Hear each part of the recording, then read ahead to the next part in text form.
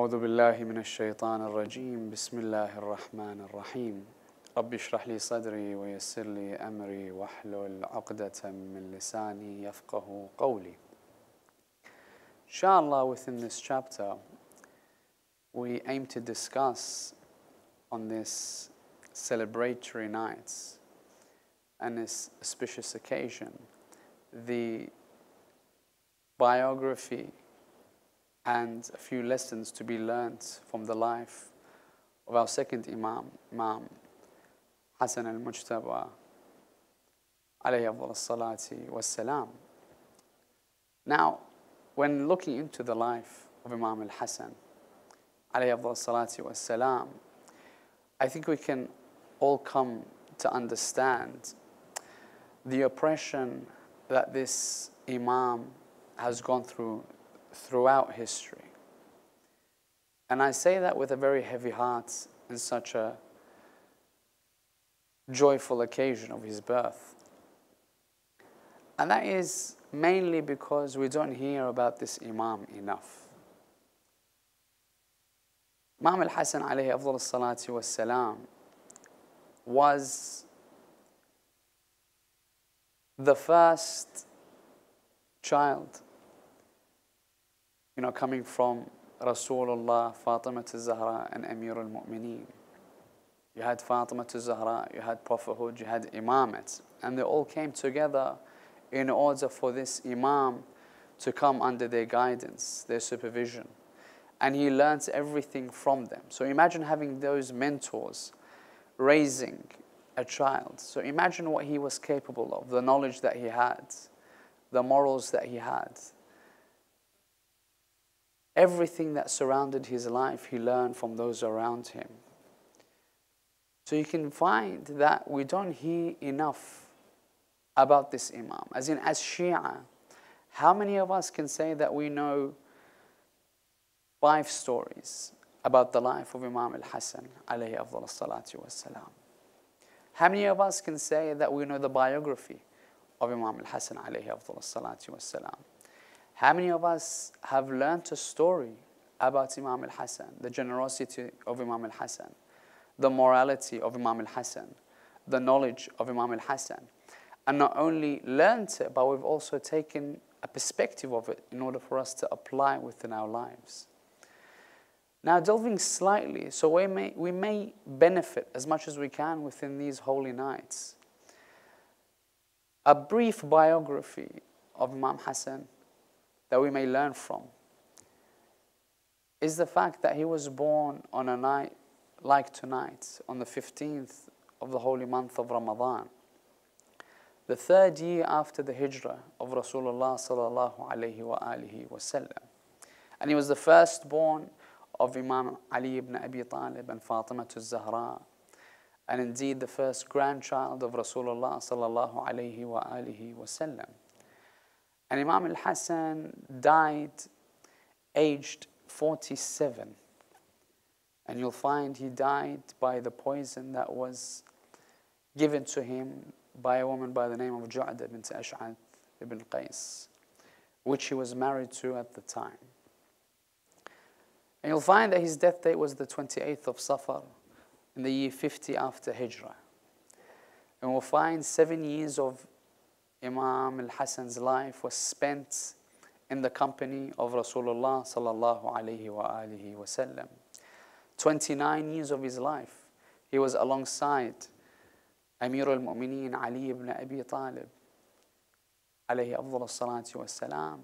And after Amir al-Mu'mineen would pass and was martyred, within the nights of Ramadan, we'll find that his imamat, when it started, lasted for approximately 10 years. But how much have we learnt of what Imam al-Hassan went through during these 10 years of his imamat? Many of us will hear about the sulh, the treaty between Imam al-Hassan and Muawiyah. But other than that, we don't find ourselves learning about the story of Imam al-Hassan alayhi afdal as-salati was-salam.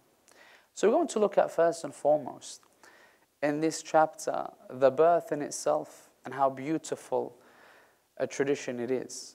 When we find on the 15th of Ramadan that Fatima Zahra would give birth to this fruit for this world to learn from. And indeed, she looks towards Amir al-Mu'mineen and she would say, Ya Amir al-Mu'mineen, what would you like to name this boy of ours? And he says to Fatima, Fatima, how can I name him before Rasulullah sallallahu alayhi wa alihi wa sallam? And then when Rasulullah enters, he says, Oh Rasulullah, what have you named this boy? Rasulullah would reply by saying, how can I name him before Allah subhanahu wa ta'ala names him?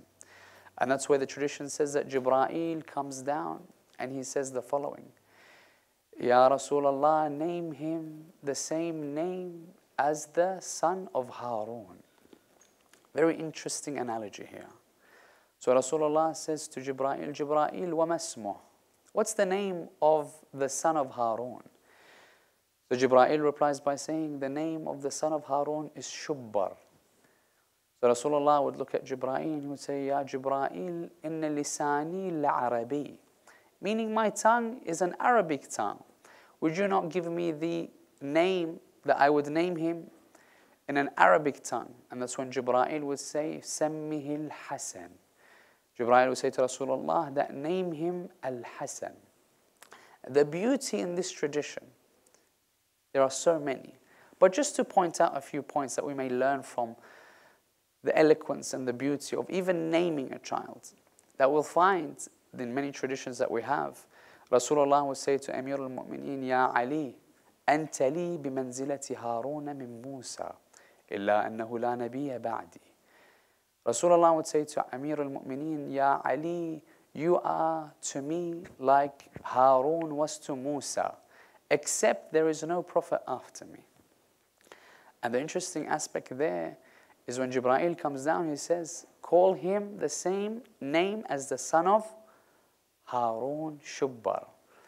Now, as we know, the second one is Shubbar and Shubair or Shabir in different traditions, in different pronunciations. Now, when we delve into the Arabic conjugation, let's say, and syntax, we begin to analyze that there is a concept called a tasghir. Meaning, as an example, we may look at a river and say, this river is called Nahar. But if we were to say a smaller river, we would say Nuhair, signifying a smaller river. Now, in the aspect of Imam al-Hassan, when we find Hassan is called al-Hassan based on Shubbar, the son of Harun.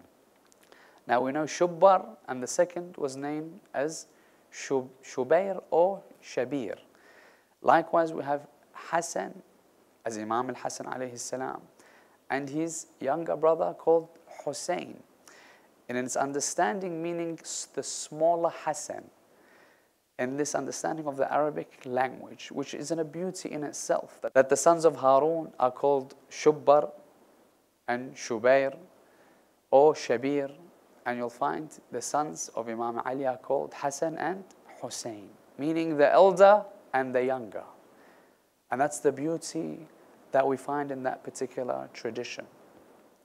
Now, the greatness of Imam al-Hassan, to end the chapter tonight, we want to signify in the upcoming nights different aspects of Imam al-Hassan's life.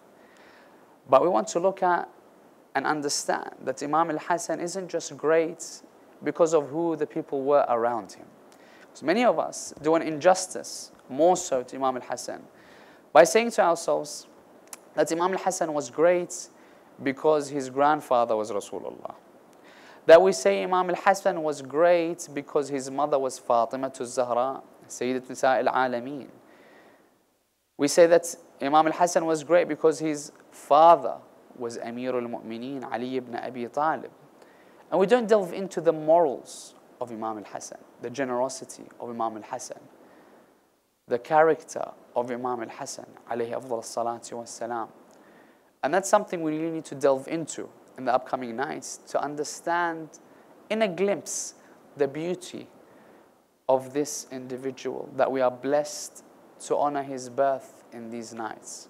So inshallah, we can end this chapter by understanding the oppression of Imam al-Hassan and how much we as followers of Ahl al-Bayt need to put an emphasis of understanding, acknowledging and learning from the life of Imam al-Hassan alayhi afdal as-salati was-salam.